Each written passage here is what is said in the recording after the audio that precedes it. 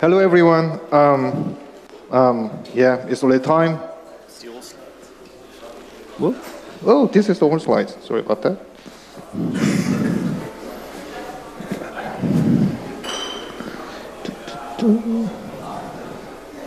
Yes, this is the right one.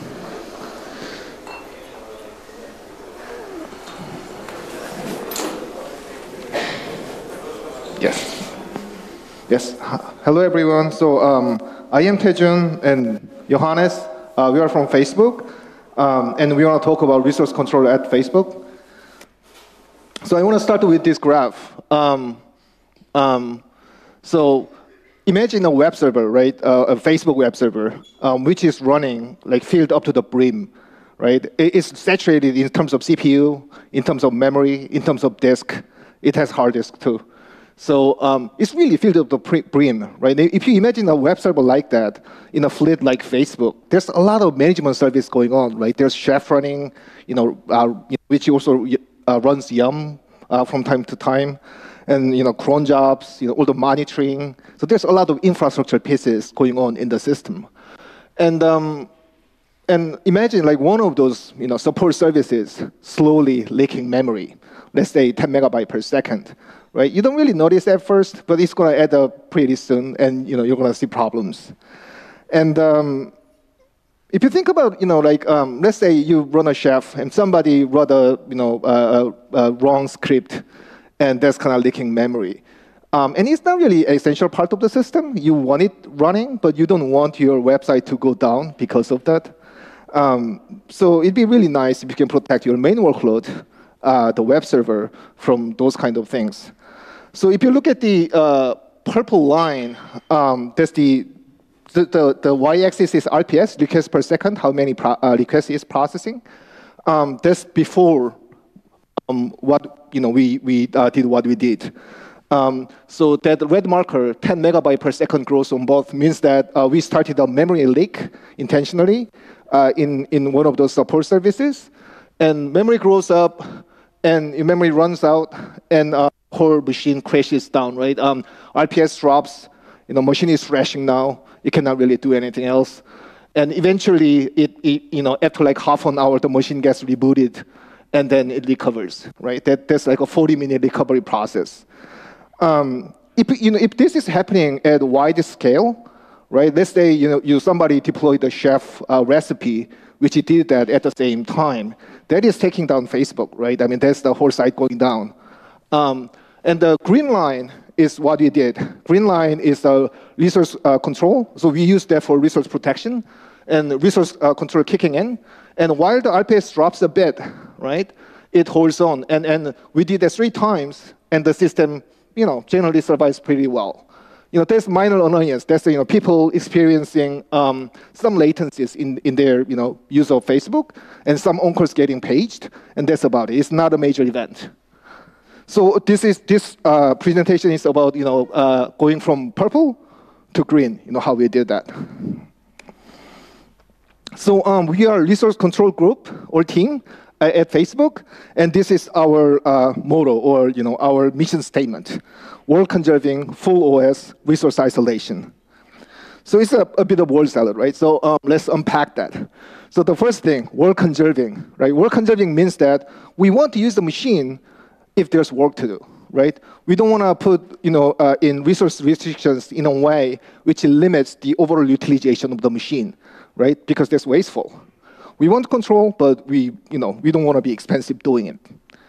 The second part, full OS, is that if you imagine using a VM for resource isolation, it's a lot easier, right? I mean, you hard assign memory, you hard assign some disk capacity, you can pin CPUs. Resource control-wise, it's almost trivial. You can easily do that.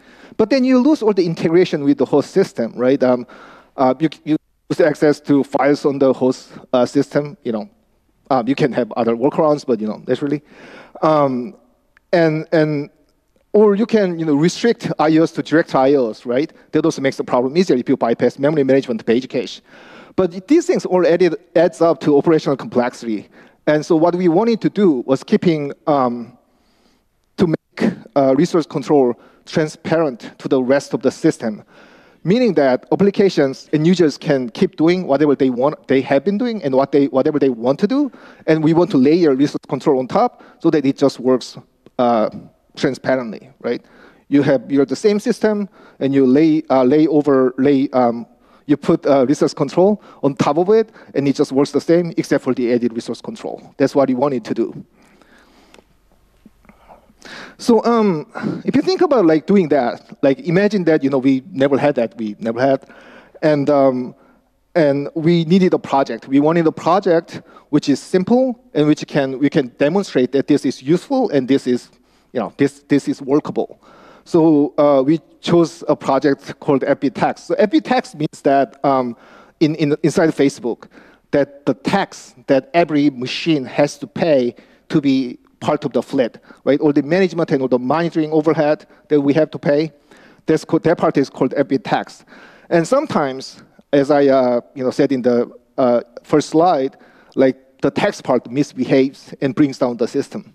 So our initial project was, it'd be great if you can protect the main workload from the tax part. So that was FBTax, the name of the project. It became the name of the project. And as you can see from the two part, it's the FBTax 2.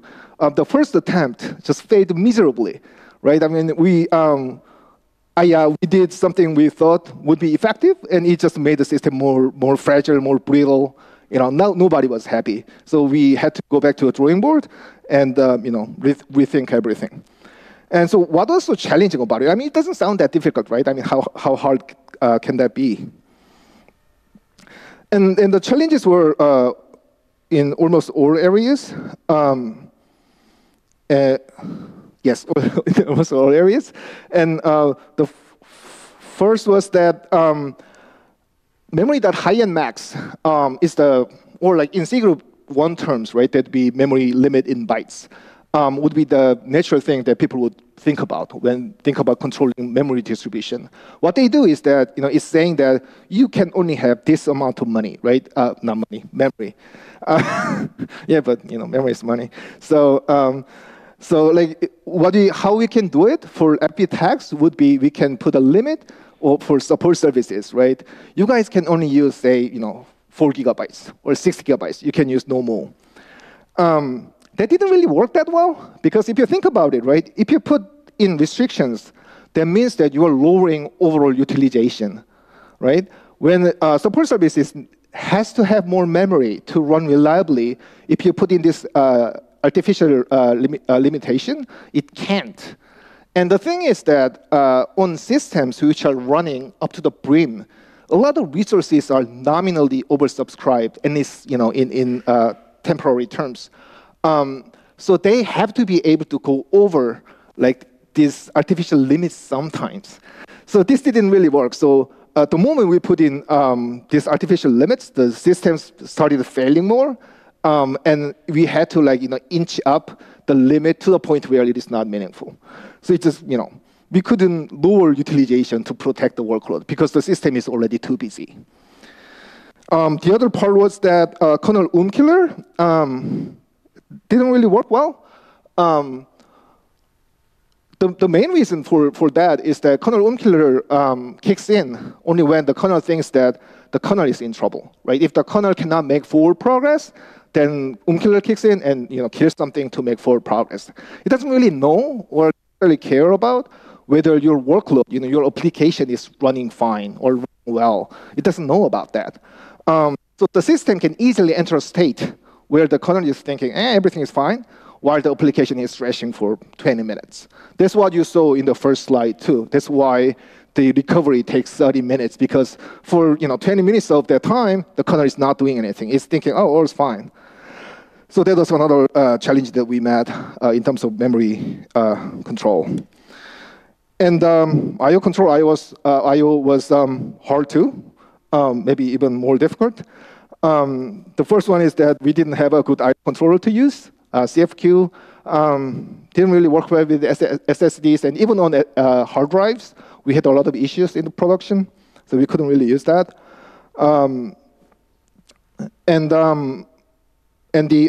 There's another controller called the I/O throttle, But I mean, that's the same thing, right? That uses memory IO.high-end IO.max.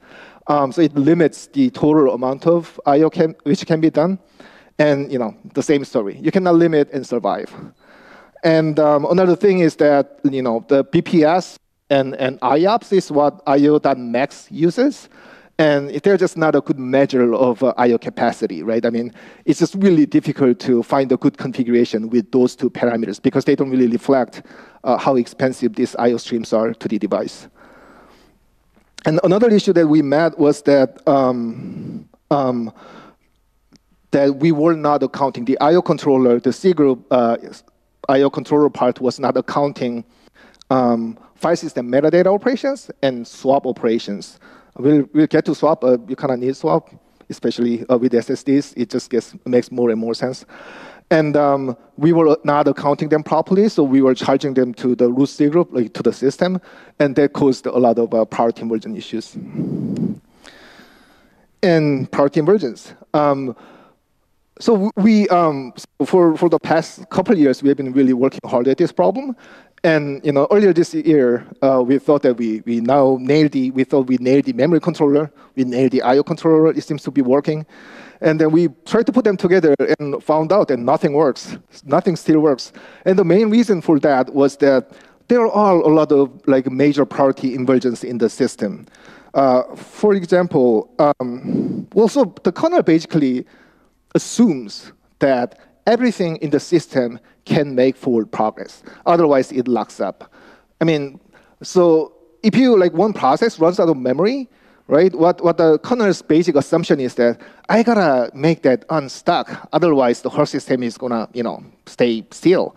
So it throws everything, your priority configurations or whatever out of the window and tries to reclaim memory as hard as it can. It's just every other configuration becomes meaningless.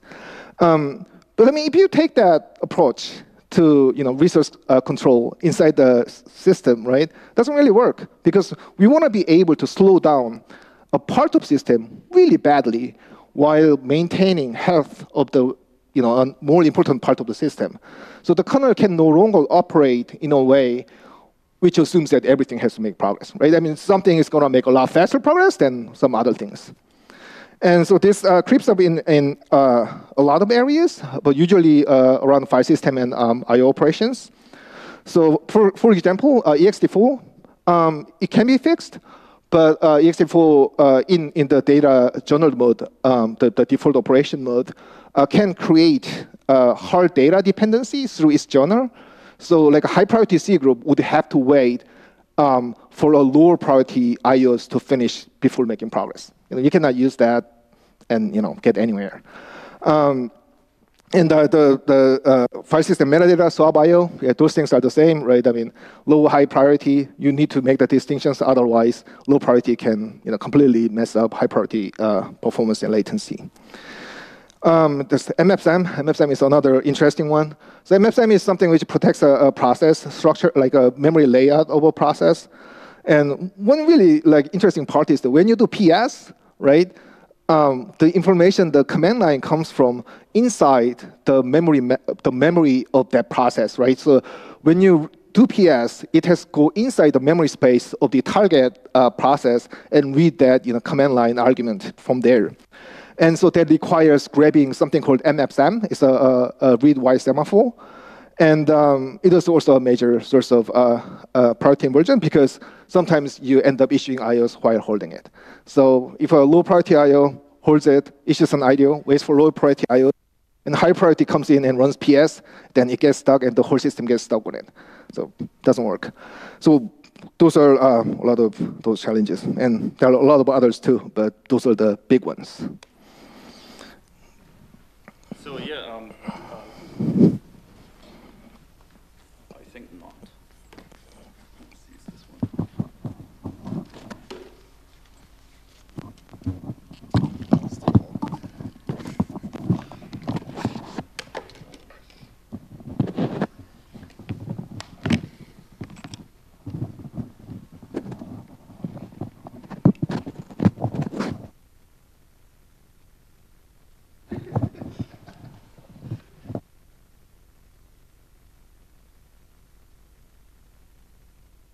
works now, right? Okay. So yeah, what do we do about all these things? There's a whole laundry list of problems. So first thing we started out with was to tackle the memory controller, because that was the first thing we configured in the first place. And like TJ mentioned, we had to completely move away from hard partitioning. You get this, you get that. It just doesn't work. And instead switch to prioritizing instead the thing that has higher importance. And the advantage of doing this when you prioritize instead of partition is that if the higher priority thing is not running, the lower priority thing can just take all the resources it needs. By definition, that's just a lot more forgiving to configure, because the worst that can happen is there's too much competition. And there are no artificial kills, there's no artificial crashes or anything like this. If the configuration doesn't fully work, we can just adjust it and detect it while it's running.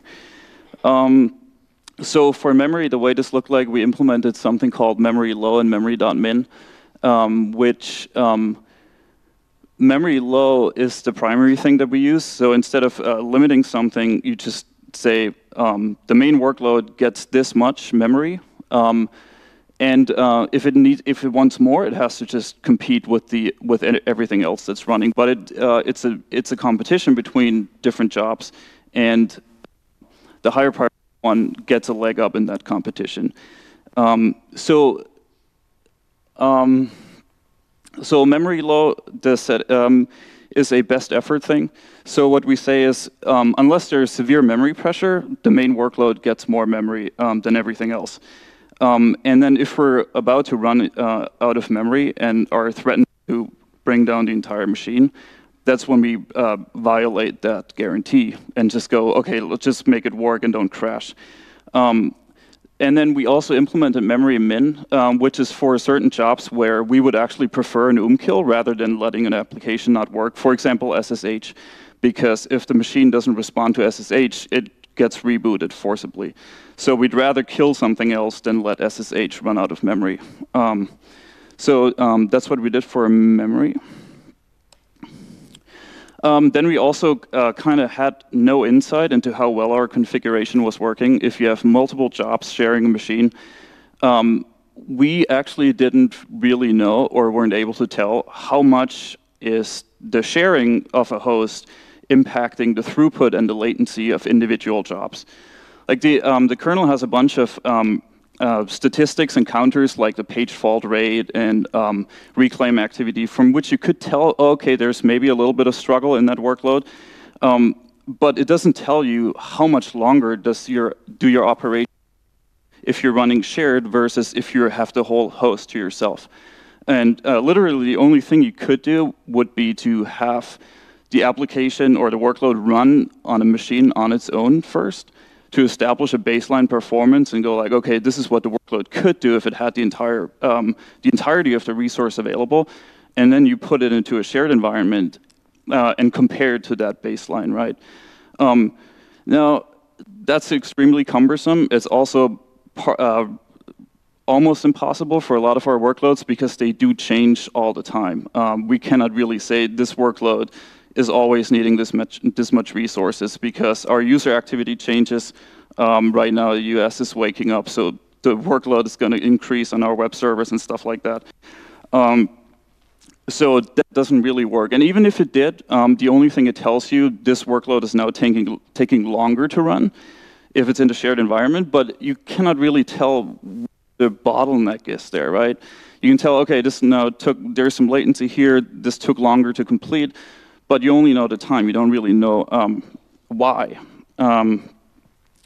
So this is where a thing called PSI comes in, which is a feature we developed for the Linux scheduler. And what it is it annotates all the points in the kernel where we have events that are associated with a lack of resource. So if the kernel enters page reclaim, for example, we know we ran out of memory and we have to do some work that is not balancing the workload, but just kind of making up for the lack of memory.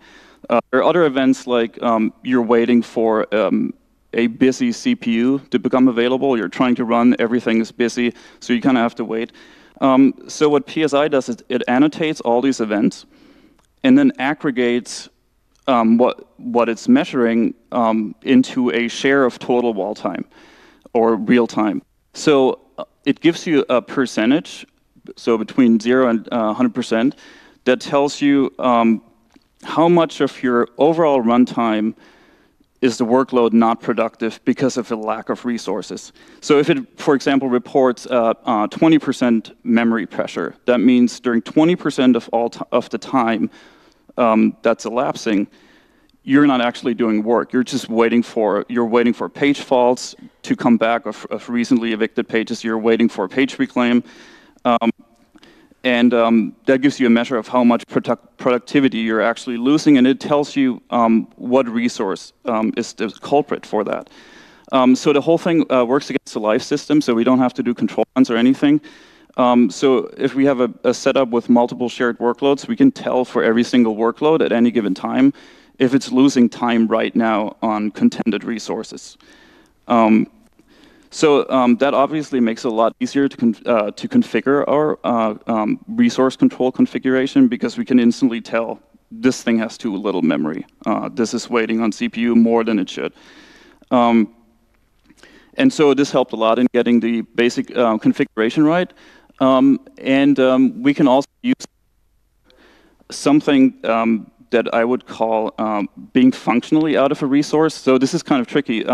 As TJ mentioned before, when the kernel killer kicks in, that's a very specific event, which is you're trying to allocate a piece of memory, and it tries to reclaim, and it fails, and it cannot allocate the single piece of memory. That's when the kernel goes, you're out of memory. But the thing is, even if you're at lower levels of memory pressure where this is not happening yet, you might already be functionally out of memory because you're spending like 60% of the time waiting for memory. So you're losing pretty much most of your production capacity, but the kernel killer is like, well, you're still making progress. So what this helps do, what this helps with is with detecting when you're functionally out of a resource, and it goes for CPU, it goes for memory, it goes for I/O, and we can use this for several things. So one thing we did was for load shedding, where you have a service that would just go like, the latencies are now too high for every single request, and so I'm going to stop accepting requests and let some other machine handle it in order to avoid crashing and completely rebooting or hanging for a while. The other thing we do is we developed an enforcer of that. This is a project called UMD. It started kind of out as a small Python script that would just go, if you're waiting more than X% for on memory, I'm going to kill something. Now, in the meantime, it's kind of developed into a much bigger thing. Daniel's here too. He's going to have a talk about that later.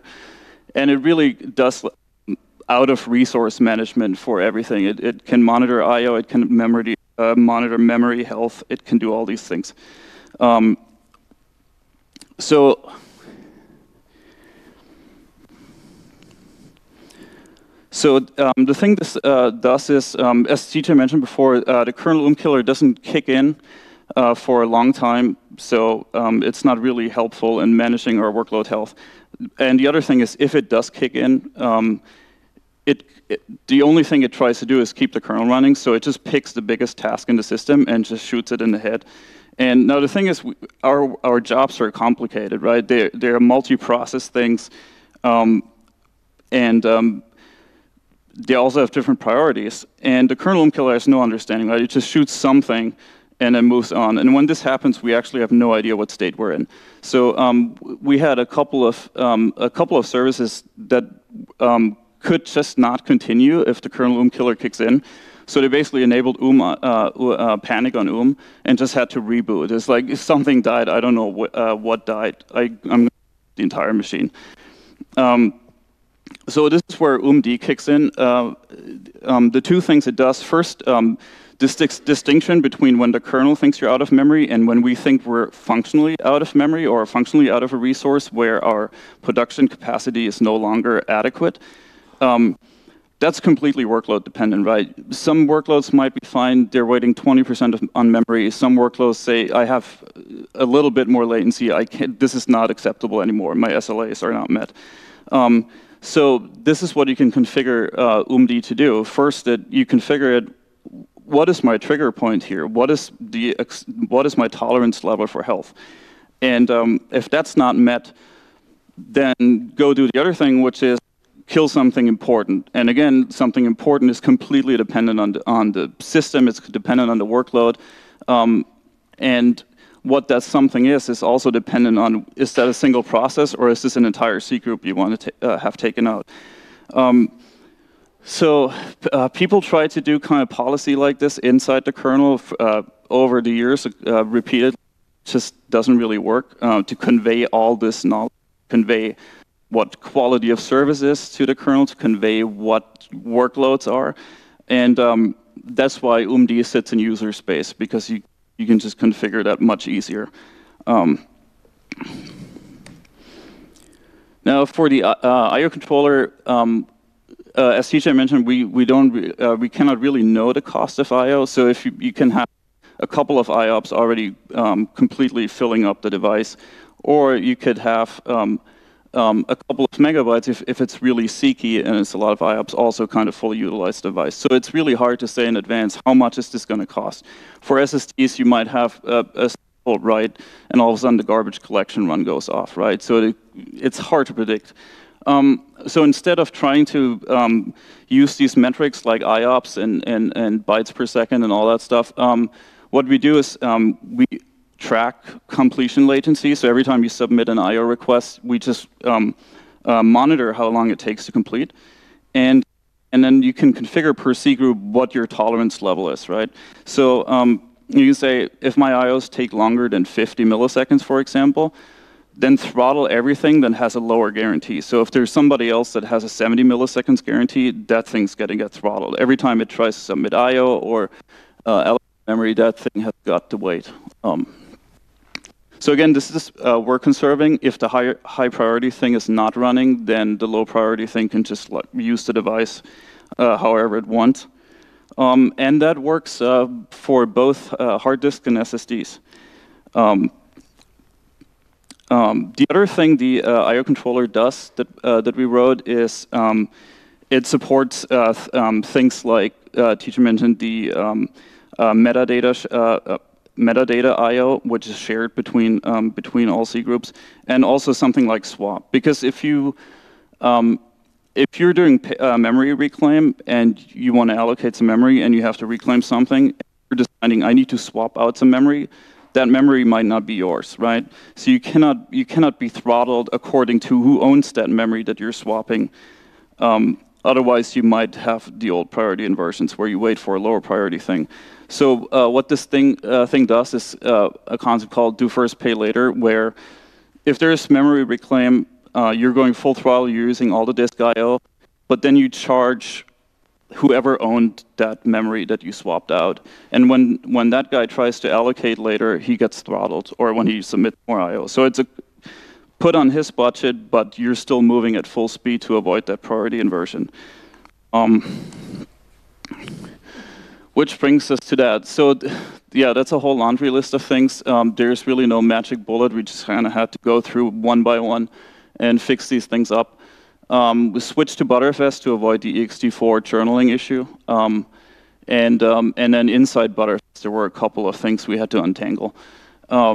For the mmap semaphore, first we did, the biggest offender was read ahead, because every time you access a disk on file, it doesn't just read one page, the one thing you're looking at, because that'd be a waste of an IOP. You could do a lot more with a single IOP. So it just reads ahead a couple 100K. And if you're really heavily under memory pressure, it's not a good idea to try to allocate a couple 100K and start I/O when you're already just maxed out on all the capacity. So we put a patch in to detect that situation and just abort read ahead and do page-by-page I/O. That helped a lot, but it doesn't fully cover all the situations in which we still kind of had these hangs.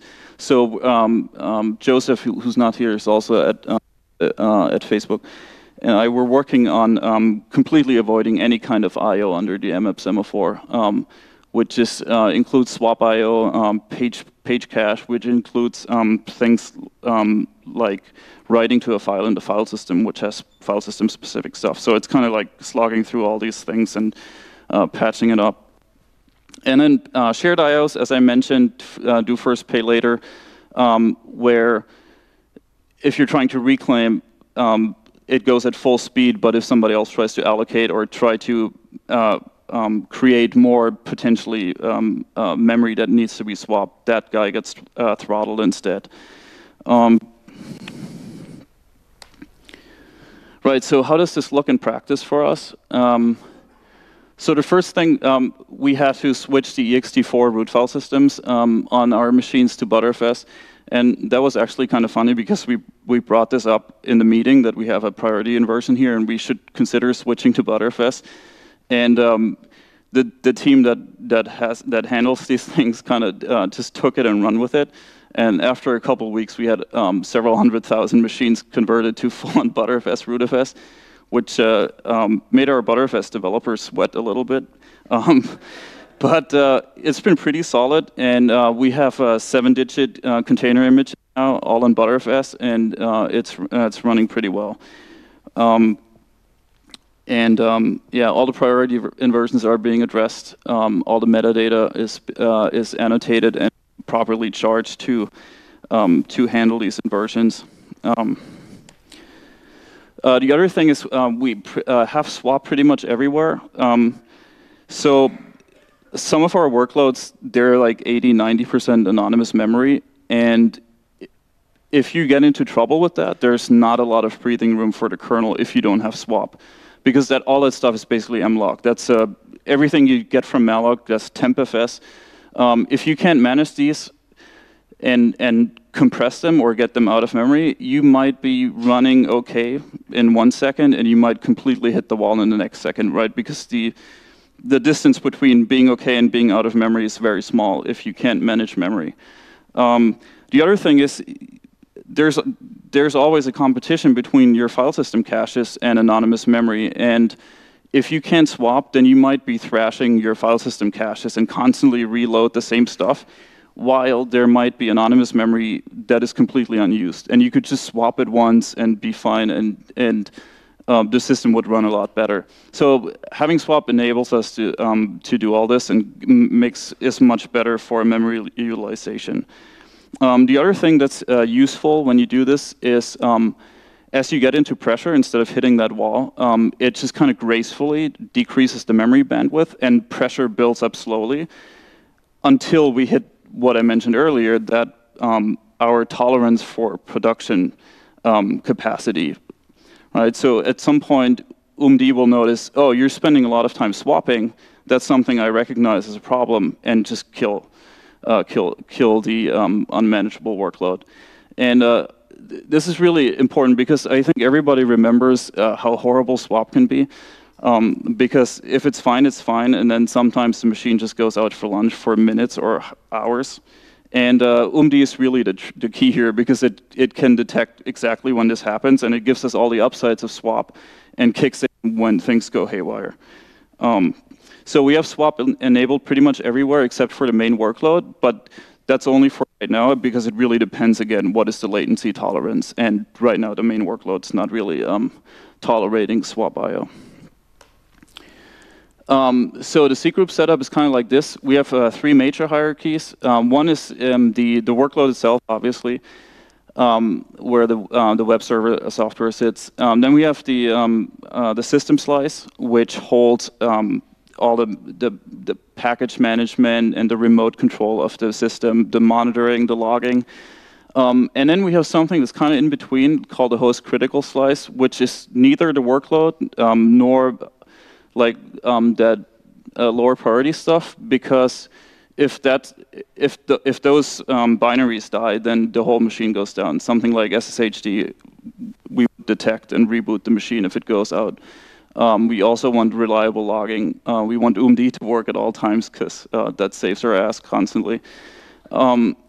And so these are kind of setups. So we have the host critical is the only one that has a hard guarantee because we'd rather have kill go on and off on the host level than have any of these not be able to make forward progress. Then the workload gets the majority of the memory on these machines as a soft guarantee set by memory low. And then you can see the I/O latency guarantees. Workload and host critical have the highest priority, and then system slice is below that because it's less important. UMD we configure in a way that primarily we protect the workload from what's going on in the lower priority system maintenance stuff. And we also protect the system thing from itself. So if there's any kind of if there's mid-level pressure in the workload, we kill something in the system. If there's high pressure in the system, we kill something in the system. Then we have triggers for I/O as well, just to make sure the workload gets the I/O bandwidth it needs in order to function.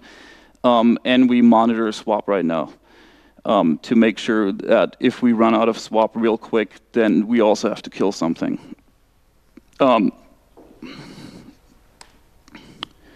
Yeah.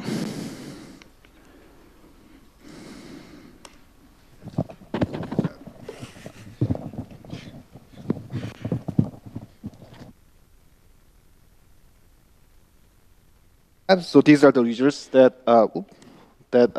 we are seeing. Let me see. Oh yeah, that's the first one. So these are the hard drive machines, web servers running, fully saturated. So this is 10 megabyte per second memory leak started in the in the management part of the system. And on the green line, like the new one, the FP text to protected one, right? It gets started 3 times. RPS drops a little bit. But UMD kicks, memory protection and all the protections is working. So they are protecting workload while punishing the memory leak. And the UMD eventually recognizes that the system is not in a healthy state and goes in and kills the memory bomb. And as a comparison, right, the base RPS just drops. The system just checks out, right? I mean, that line is not, that straight line is not numbers not being reported, right? The system completely checked out. It stopped reporting anything. So like the graph thrower just, throw a straight line, and the system got rebooted and recovered after like half an hour. And this is a little bit faster memory leak, 50 megabyte per second. About the same story, but the dips are kind of deeper and the timeline more compressed. But the same thing. And this is 100 megabyte per second. Even deeper dips, even faster timing, but the same thing. One thing really interesting in these graphs, I'm gonna go to that later, but is that the top one, right, the green and the purple ones are the RPS, the resulting performance of the system. And the bottom graphs, right, these small things at the bottom are memory pressure numbers. And it's a lot more clear in the SSD cases, so I'm gonna get to that later. Yes, and this is I/O protection kicking in. So we just started like untarling a kernel package 3 times and touching them and removing them in the management portion. So it's kind of simulating YUM going haywire or something like that. And the interesting thing is that without the protection, the dips are deeper. I mean. But it also ends faster, right? The untarring the bomb workload finishes faster because it consumes more resources. That's expressed by those green bars, green and purple bars. So green bar shows that on the protected host, that bomb takes longer because its resources getting controlled, but also the main workload suffers less. And one of the interesting thing here is that even these are all protected, they are still showing like these dips, right? Especially on the 100 megabyte one, it's kind of clear. I mean, there's a fairly dip, right? And the reason for that is because these are nominally oversubscribed, so we cannot protect it too hard because the system management actually needs to steal some IO capacity temporarily from workload for the system to stay healthy because it's just oversubscribed normally because that's more efficient. So we can protect it kind of really strictly. That's why you see those dips. And going to the SSD, it gets a lot better. It's the kind of same test, but on SSDs. And if you look at the green lines, they barely dip, right? I mean, they still dip a little bit because the kernel needs to figure out what's working and what's not. But those are like small dips. Nobody cares. Nobody would even get paged over that, right? It's completely fine. Everybody can sleep peacefully. So basically same story, right? Unprotected, the system just dips. They recover faster because SSDs are awesome, but still we don't want that kind of dip. But look at this one is less clear. Look at this one. So if you look at the bottom, right? These are like really small peaks here and higher peaks there. So one thing really interesting is that the blue line, which has like this medium peak, there's a memory pressure in system.slice. So there's the memory pressure that the memory bomb and the rest of management things are experiencing.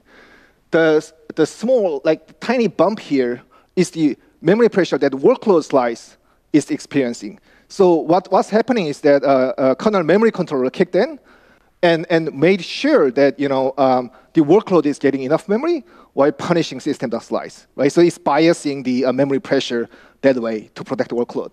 If you look at this, the green and orange lines, they are still a little bit different because they are their behavior is different. But there's a system and workload for the unprotected system, and the pressure just kind of rises together, and the system crashes, right?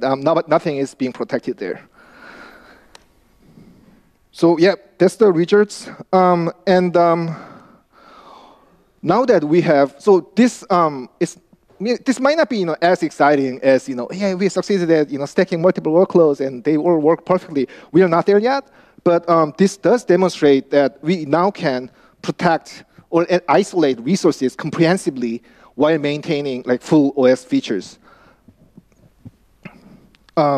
So if you think about it, right, if you can protect your main workload from system management stuff, right, nothing prevents you from loading like a side workload, like a batch workload in the system.slice. And the system would just be happy, right, because it's fully protected. So that's what we are going to try next pretty soon. This keeps sliding down. And so yeah, we're going to try to load some batch workload next to our main workload, and we'll try to make sure that main workload is not disturbed at all. So that would be our next step towards workload stacking with full transparency. And eventually, we still need some features, especially on the I/O side. But we will start experimenting with putting heterogeneous workloads on a single system while fully controlling how resources are used across them without using utilization.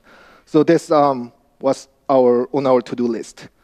All right, and most of these features are already upstream. Some of them are not yet, but like in the next version, next release, or the one after that, the kernel release, they should have everything upstream. So you guys can use it the same way we use it.